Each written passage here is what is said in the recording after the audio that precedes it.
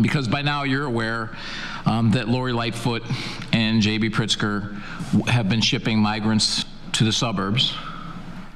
And I've heard repeatedly how concerned people are that they'll be sent to Orland Park. I share these concerns. I think the board shares these concerns.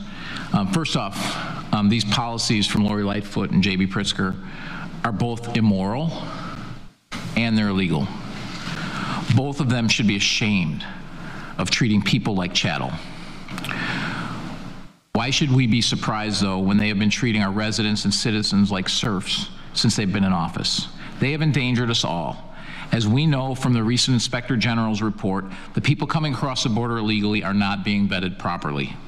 It is inconceivable to think that there aren't common criminals, members of criminal organizations, and terrorist organizations among the people that are being shipped to the suburbs, many of whom are innocent people.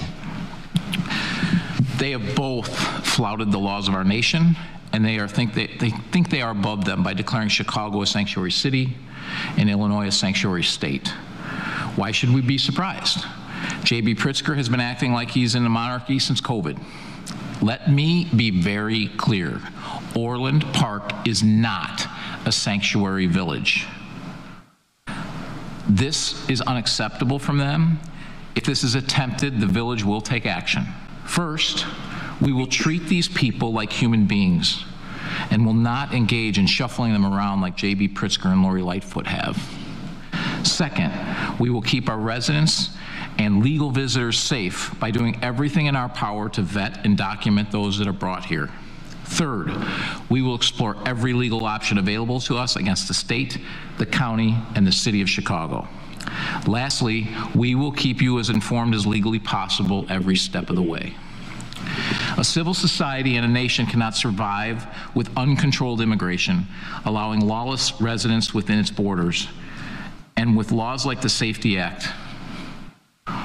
All of these actions are designed to encourage and enable criminality at the expense of law and order and cannot be allowed to stand. We will continue to fight for the safety and well-being of our residents and our citizens.